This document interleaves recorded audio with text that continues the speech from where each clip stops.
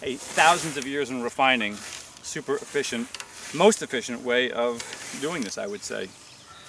Just like a bicycle is the most efficient way to put down miles.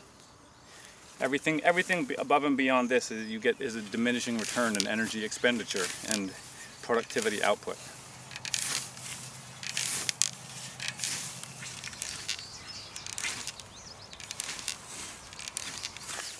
It's like meditation in motion for me. It's just really soothing, and it puts you in connection with the energy of the earth.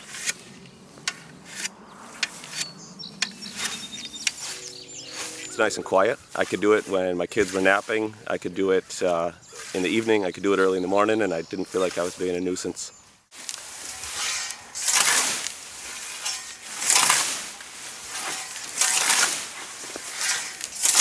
I go through with one pass, and then I go back through 2 or 3 times, and you just keep working it closer to the edge. So you end up with something that at times, depending on the grass you're cutting, you tailor the blade to what you're cutting.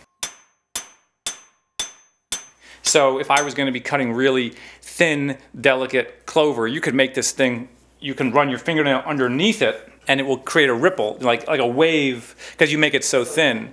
But for the goldenrod and reed canary and that tougher kind of stuff like that, that would be probably too delicate. You'd end up then fracturing it.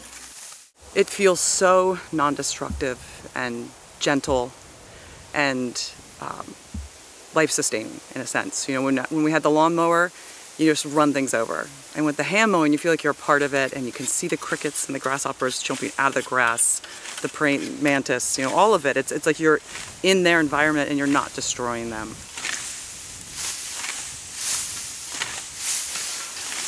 And when you're mowing, you really are just focused on the sound, the grass. Everything else disappears.